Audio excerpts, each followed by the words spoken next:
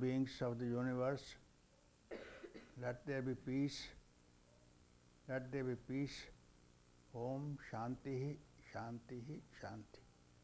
Namaskar. Welcome to satsang.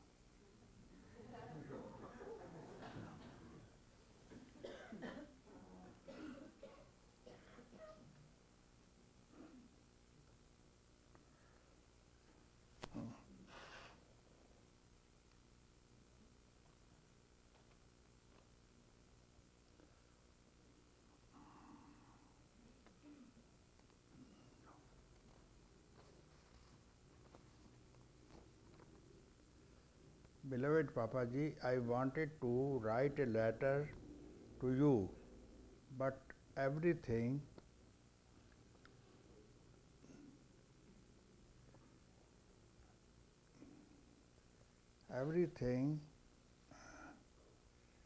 got quiet and all words disappeared. I got silent, and seeing you is like seeing home, coming home. Dear Papa, would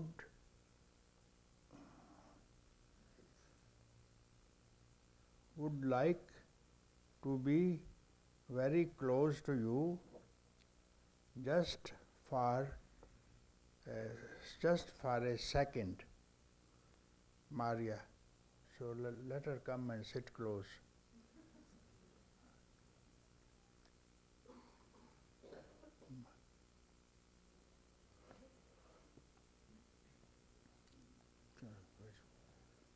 You can sit here. Where do you come from? Your face looks like a Swiss face. Huh? Finland. Where? Finland, Papaji. England. Okay. Finland. Finland. Okay. And if you mind to give me one name, I would be full of bliss. Maria.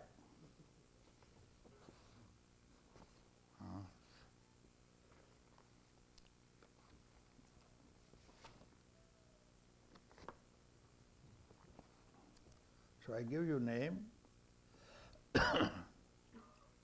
this name which means prosperity, and also is the name of goddess, wife of Narayana, God of the universe. So in Hindu there are three gods.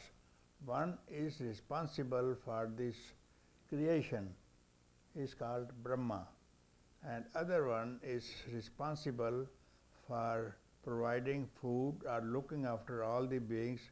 So he is called Narayana. Wife of Narayana is also this name which I am going to give you, and he is responsible for preservation of the beings who have been created. And the last one is Maheshwar, Brahma, Vishnu, Mahesh.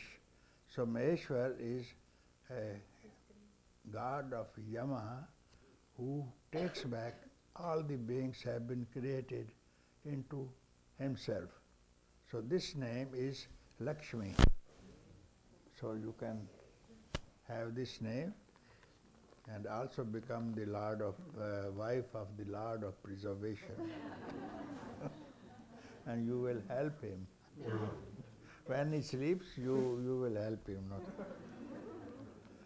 So I come from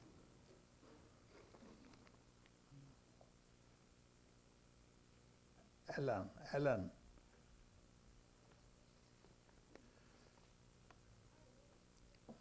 I come from the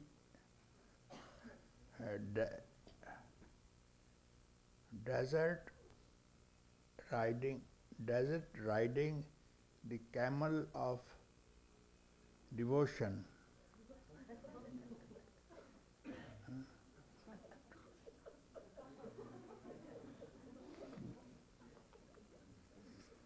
And drawn by the perfume of your grace, parched with thirst, dying of thirst. I am thirst itself, seeking to drown in the bottomless well of the heart. Let me see myself. Alan. Okay. In your eyes, then push me in. Alan.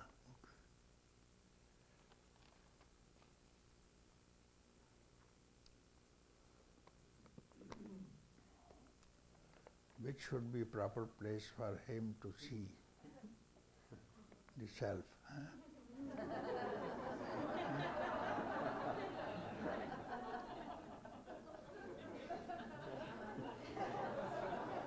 He laughed.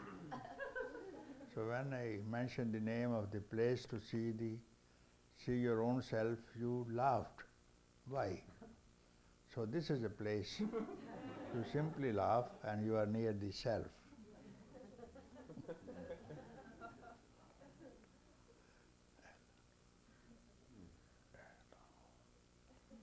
And name was Ella? Yeah. This is another one. Eh? This is the next one. This was Ella. Ella. So Ella, you have to add one more word in it, E. Make it alone instead of Elan. Alone. Keep alone. That will be my new name then? If you are alone, what do you see? If you are alone, not with any woman, and not with any man also. Keep alone, and not with any thought also. No thought of present, past and future. Then who are you? Like this.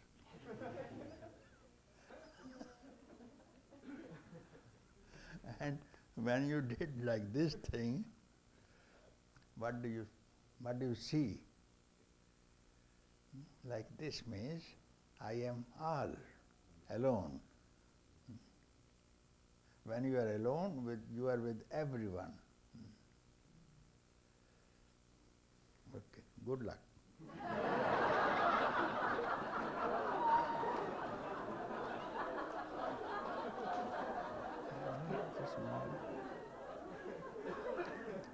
Okay. Dear Papaji, there is no other man in the world whom I can make love with.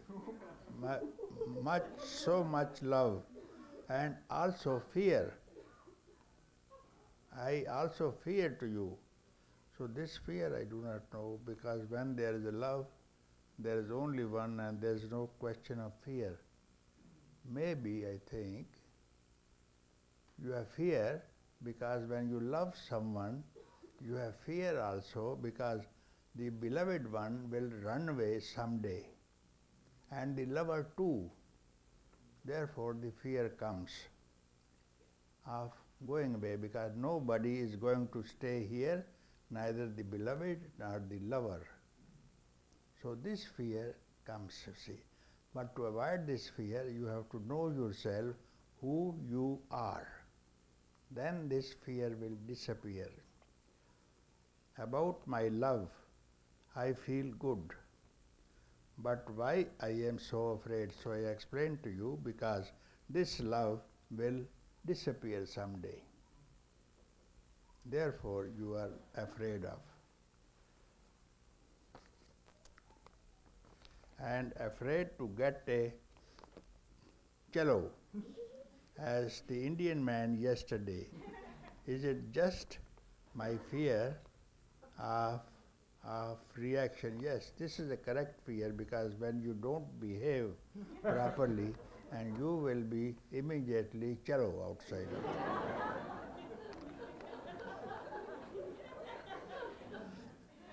And chalo means, chalo is a Punjabi word, chalo. And it means in English, you fuck off.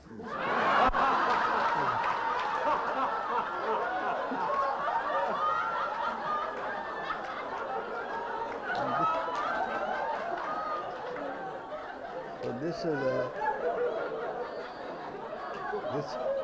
this word is not mine. So this is the word they use in Finland. Finland, they use this word, no fuck off. Yeah, Finland.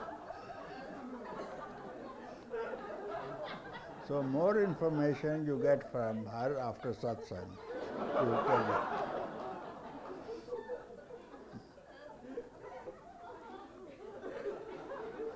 And please give me answers. So this is the answer section.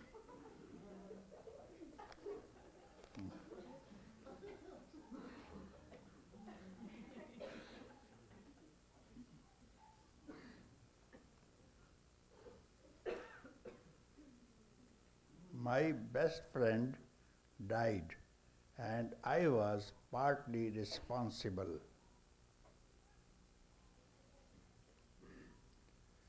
My head understanding it was his karma, and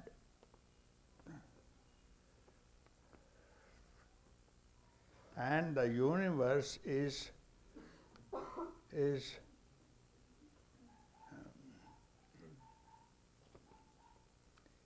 perfect, but my heart remains heavy and very confused. Please speak of this. Thank you. Judith, USA.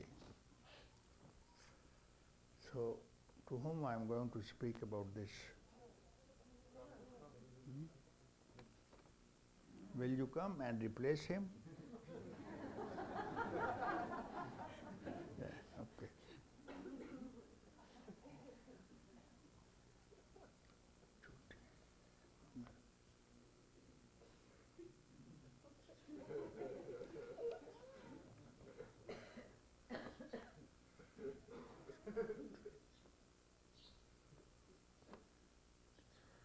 So your friend who died, was he your partner? No, he was my best friend, like a brother. Best friend? Yeah. He was not my lover. He was my good friend. Like very much like my brother. We were just 2 weeks difference in our age.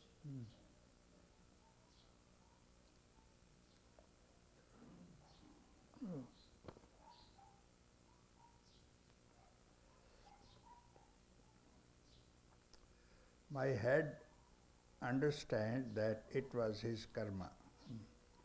Yes, this is karma of everybody. To live is a karma, to suffer is a karma, and to die is also a karma. Nothing beyond karma, you see.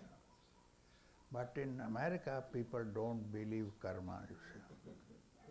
They believe, I have done it, I am responsible. So, therefore, all these confused heads and confused hearts belong to Americans. Yeah. You are American? Yes. Okay. Yes. Then this is your karma to be born in America. And so you wait for next life, next incarnation. Next incarnation will be very beautiful, but you have to remember, I have to get out of this karma reincarnation cycle. Actually, there is no cycle, because you say, he is my so-and-so, very beloved. This is the cycle. Therefore, you don't know, nobody is worth loving in the world. And he who loves has continued this cycle of incarnation in many species, not only human species. Many times you will go on cycling around the world unless you get rid of this concept of cycle. How? find out who you are.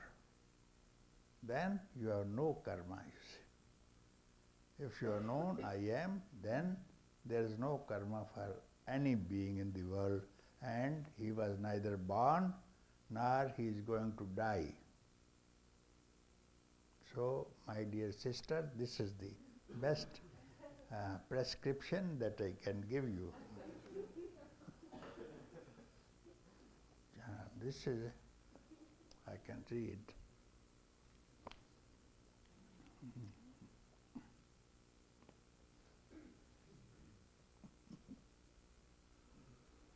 So, which place should give? You can sit nearby here. Yeah, okay.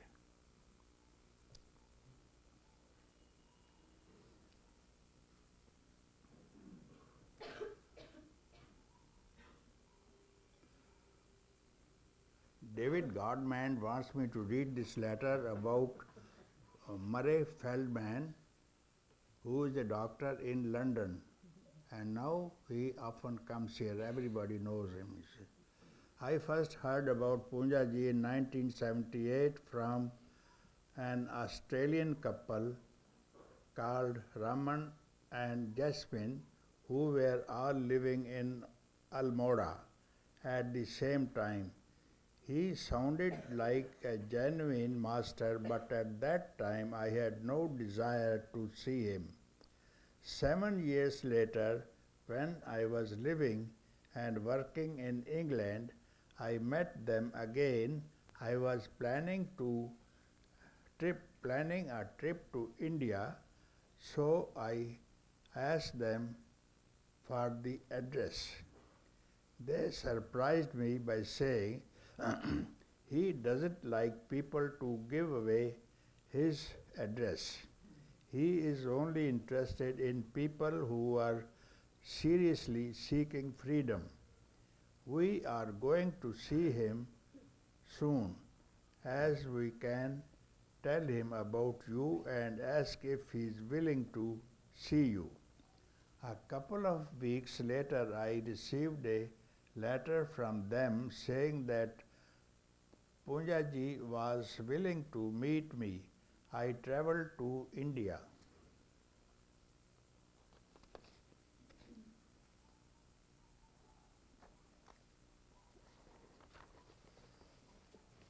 I travelled to go to India soon afterwards and met Poonja ji for the first time in October 1985. He greeted me warmly, served me tea, and asked me about my spiritual background.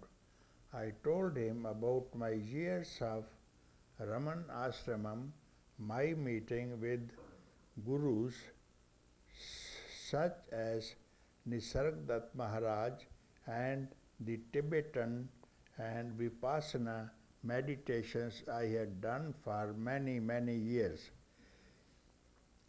He listened attentively and then asked, "Did you ever think that freedom was a possibility for you during all those years of meditation?" "Yes," I replied. Every single day he seemed to appreciate my answer.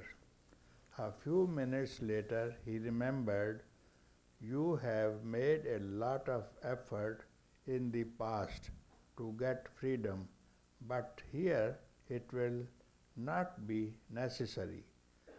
My way is the way of no effort. Simply relax, don't read any books, and do not meditate. Tomorrow we will start our work together."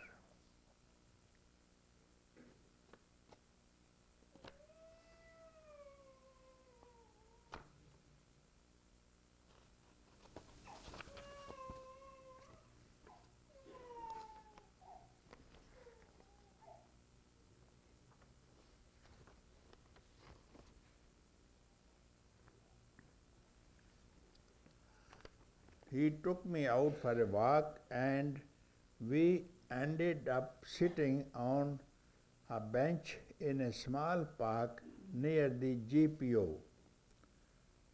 Though it was not a result of any conscious effort, I found myself relaxing and becoming more and more quiet. A few of Poonjaji's devotees stopped and touched his feet. He greeted them all and had a few friendly words for each of them. I felt very happy sitting with him, happy to be back in India after a long break, and happy to find myself in a state of effortless peace. The blossoms around me were vibrant with color, and the trees were shimmering in a slight breeze. When the visitors had all passed by, Poonjaji turned to me and asked very directly, "When there is no past and no future, who are you?" I found myself looking inside to find out who I was, and in that moment of turning within, there was what I can best describe.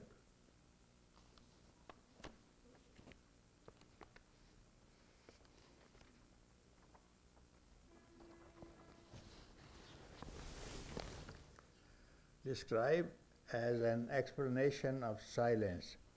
My body was alive and pulsating with energy, but the mind was totally absent. He repeated his question, and I found myself saying, "I am." There was nothing else to say. "Very good," he said, his face lighting up. "Now, who are you when there is no I am?" There was another explosion inside, after which my mouth said nothing, and word came from an unknown place, but I knew as soon as I uttered that it was the correct answer. As the word came out, my body and my mind seemed to explode again into an even deeper silence. I had talked to him earlier about my mental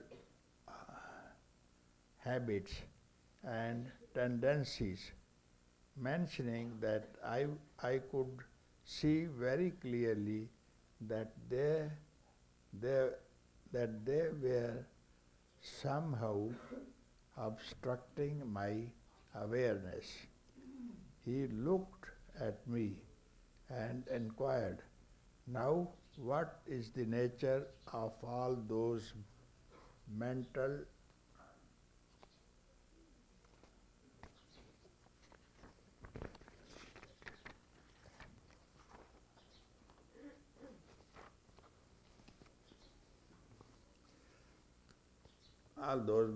tendencies you were speaking about earlier?"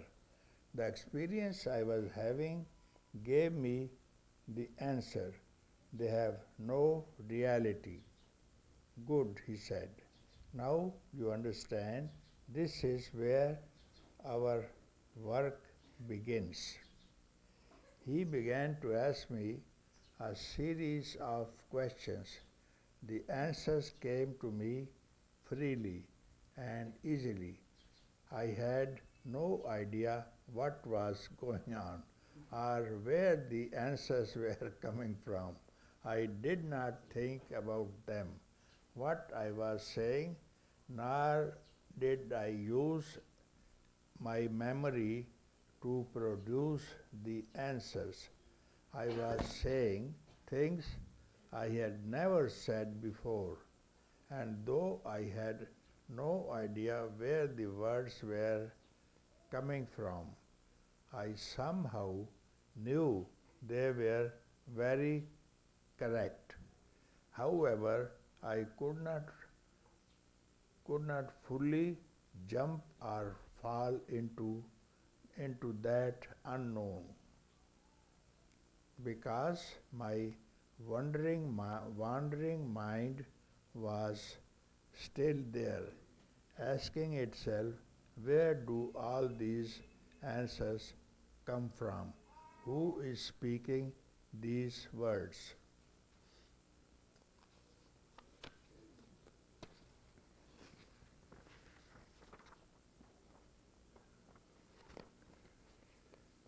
Every cell in my body seemed to be lightning, for each had a palpable life of its own.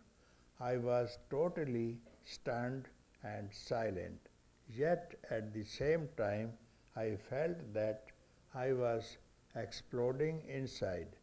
One thought that kept arising was, who is this man? What kind of siddhi does he have? That night I could not sleep. I had too much energy and too many questions kept arising in me. What kind of experience is this? Is this what such and such is? Is this what such and such a scripture speaks about? This teacher says this, and that teacher says that they are all that. They all say I have to work for freedom, and this experience came so easily, without any effort. Can it be the real thing? I couldn't let go of my desire for understanding and evaluate the experience and simply enjoy it for what it was. The next morning, as we were walking through the Lucknow Zoo, I found him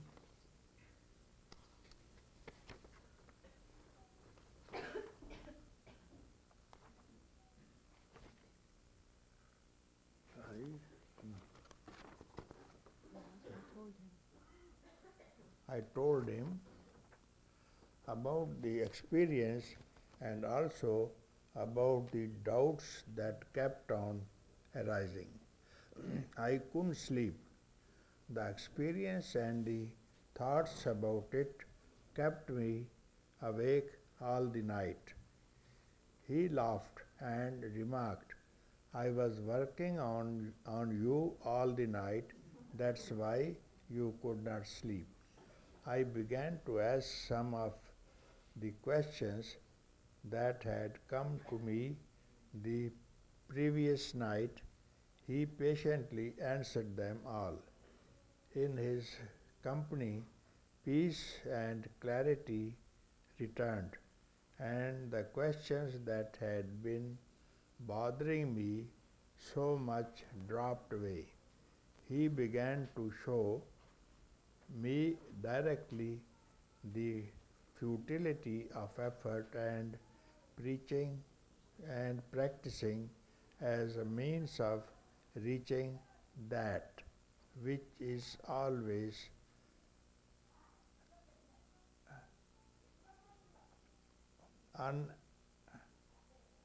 uncast and always available.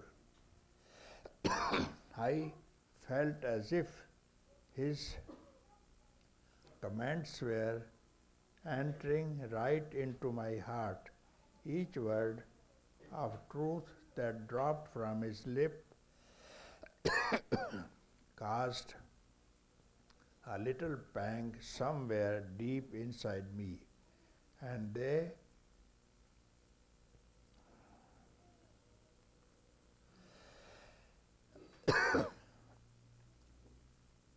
resonated deeply inside, and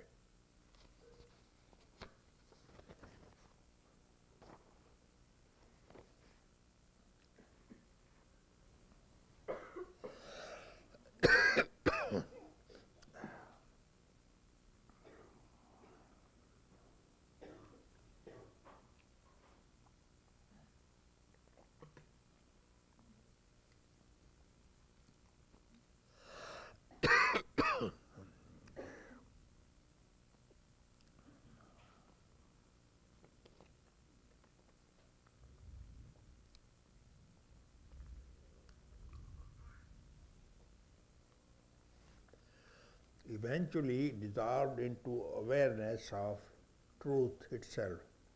Part of me was unconsciously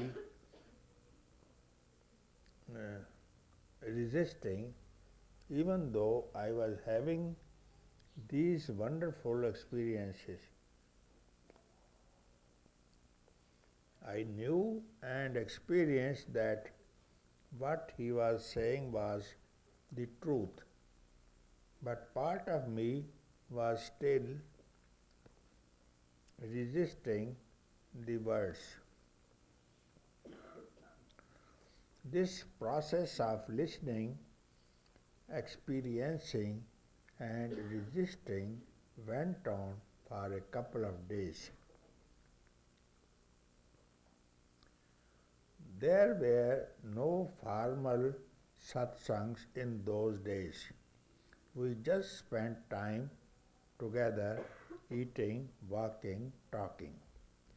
On the third day of my visit, tremendous feeling of doubt arose in me. Doubt about what was happening. Doubt about whether they were genuine experiences, and even doubt about whether I should stay or not. I told Poonjaji what was happening to me. This is not good, he said. Doubt is the major obstacle to what I am trying to show you. You must believe in the validity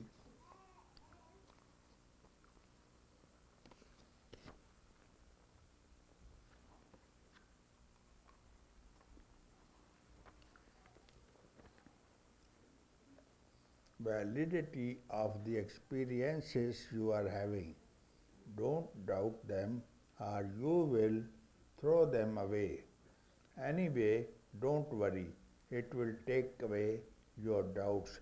Just leave everything to me.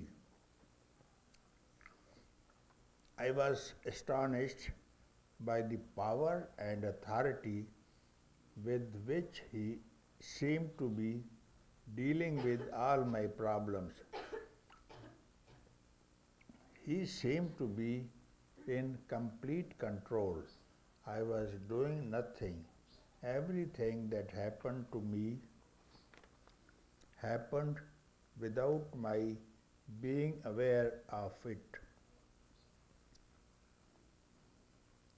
One thing he said struck me with great force. A person may meditate for 1,000 years, but if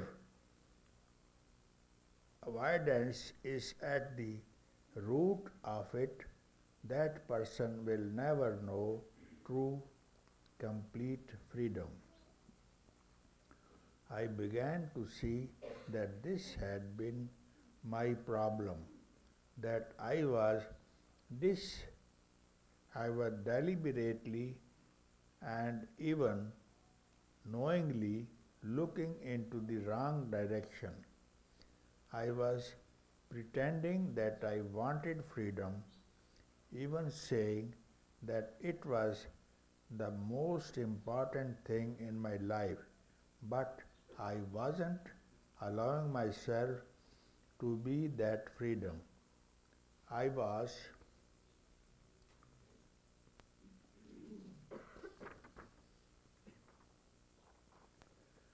I was staying in the mind, analyzing and searching, because these were the teachings by which I could avoid facing the truth of who I am.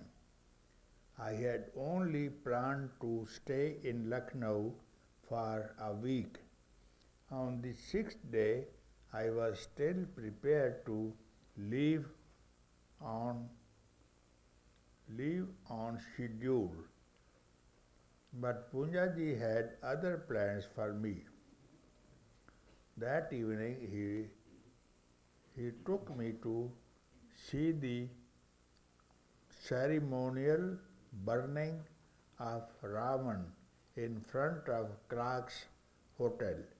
This was a part of a big annual festival in Lucknow and many other parts of India as well. On the way home, he began to walk faster and faster until he was almost jogging. I had been told that he was not in good health, so his sudden hurry to speed surprised me. He was 75 years old at that time.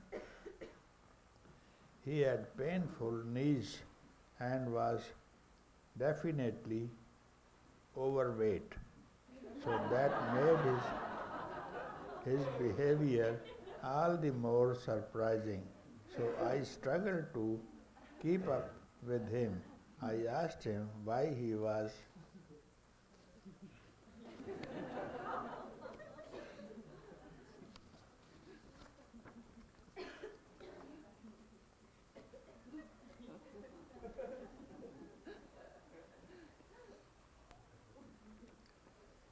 in such a hurry, and he replied that he wanted to get home quickly because he urgently needed to go to the bathroom.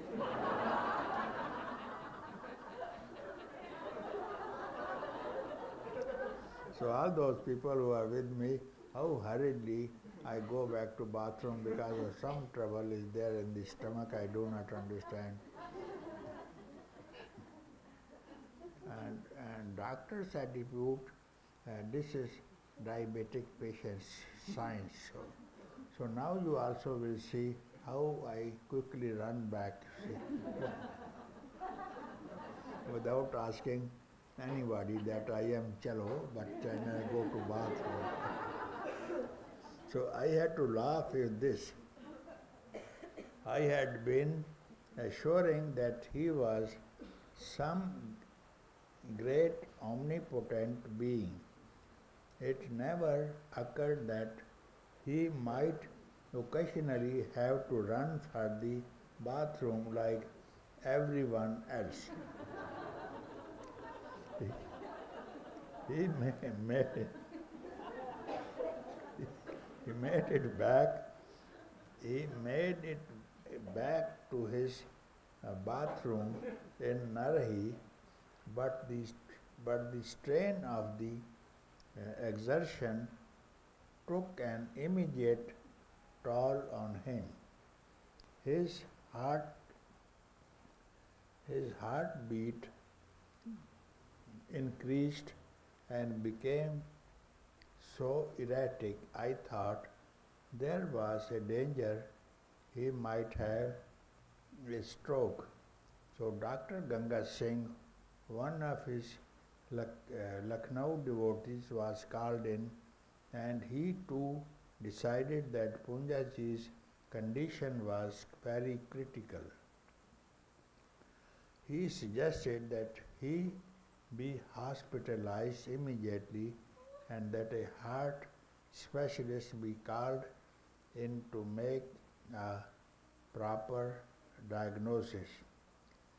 And Poonja ji refused the advice, saying, if it doesn't improve tonight, I will go to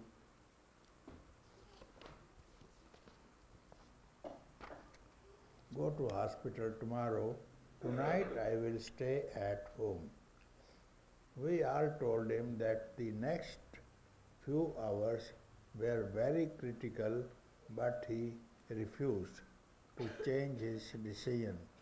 The following morning, Poonja seemed to have returned to normal,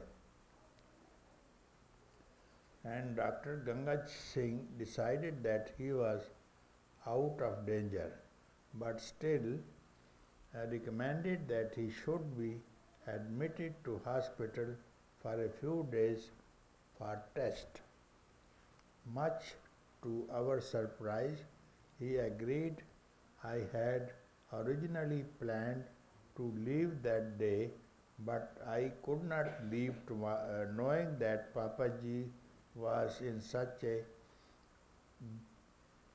precarious position.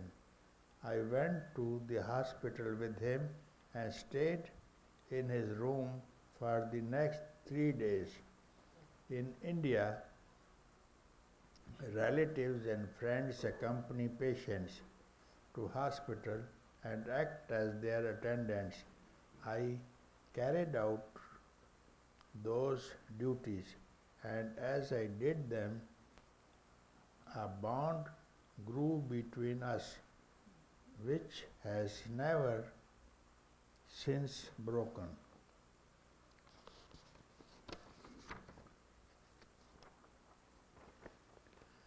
As we were checking into the hospital, Poonja had turned to me and said, "I am doing this for your benefit."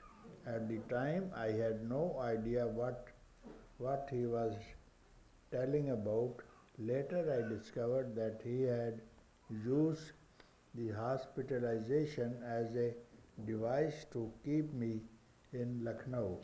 He wanted to catch me, and having me serve as his attendant for 3 days was the way he alone to do it. He chose to do it. During those 3 days, he was constantly teaching me. I was very attached to spiritual practice at the time, and most of his efforts were aimed at convincing me that meditation was not necessary for enlightenment, and in that room I became quieter and quieter until I rested in a state of absolute stillness. On the 3rd day, he told me how he had tricked me into staying and serving him. The night before we came to this hospital, I went to the bathroom to urinate, he said. As I stood up, I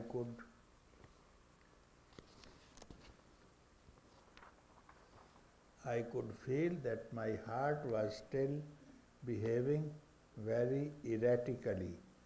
I had refused treatment earlier because something inside me knew that it wasn't necessary. On the occasion in the bathroom, a word whispered itself in my ear.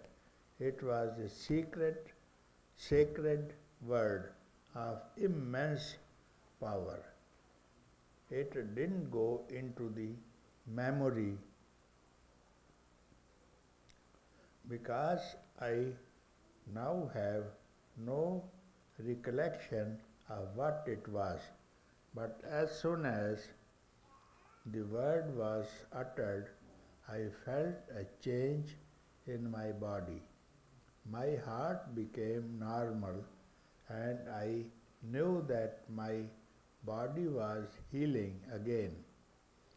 I walked into a circle, Buddhist style,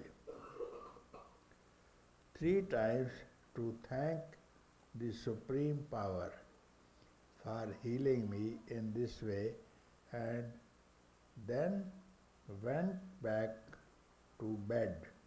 There was no need for me to be admitted to hospital because This sacred word had cured me the night before. However, I let Dr. Ganga Singh put me here because I knew it would be a good way to keep you and in Lucknow. If I had not admitted myself, you would probably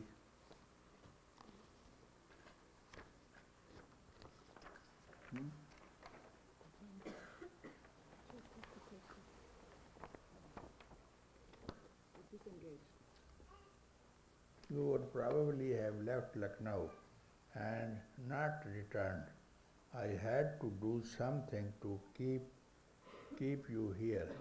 On the last day of my visit, I was temporarily in a state of utter stillness. I felt I was beginning to see what he meant about letting go of everything one has ever known in order to be completely free. Though I identified with that stillness, I was still aware of a stream of thoughts pouring through me, which I recognized all my past attachments. I could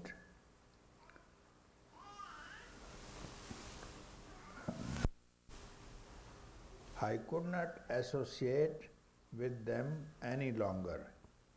After some time, I realized that my mind was looking for a new teacher. It was so accustomed to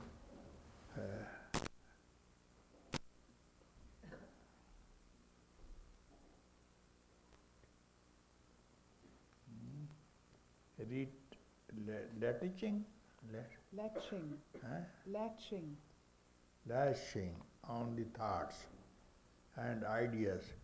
It wasn't wholly comfortable. Floating around in an unattached void. On the one hand, it wanted to be involved, but on the other, it seemed to have lost the ability to catch hold of stray rising thoughts. My mind became afraid.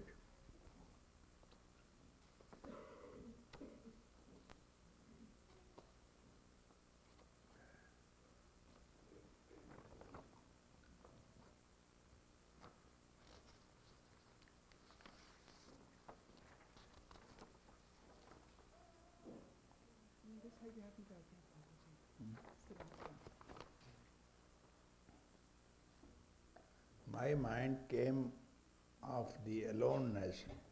It could not stand being unattached.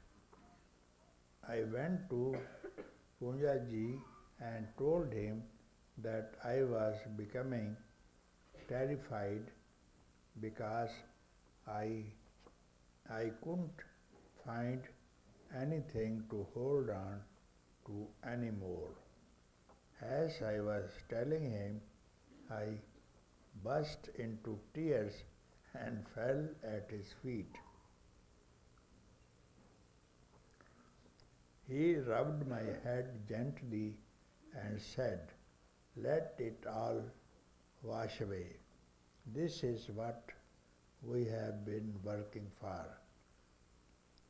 I looked up at him and saw for the first time that he was totally empty. Perhaps it would be more correct to say that there was no one there at all. I could see this nothingness and my own nothingness and I knew they were one and the same.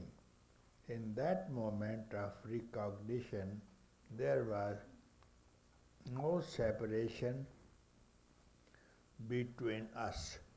He held his hands over me and as if he were blessing me in some way. For about 2 hours, neither of us spoke.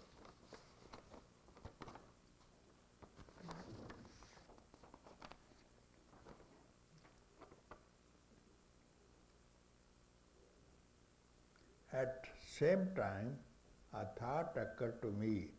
This is how Krishna must have revealed himself to Arjuna. I told him about this thought later and he remarked, that is what I wanted you to see.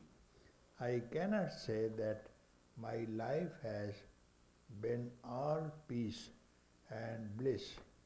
Since these first meetings with him, there have been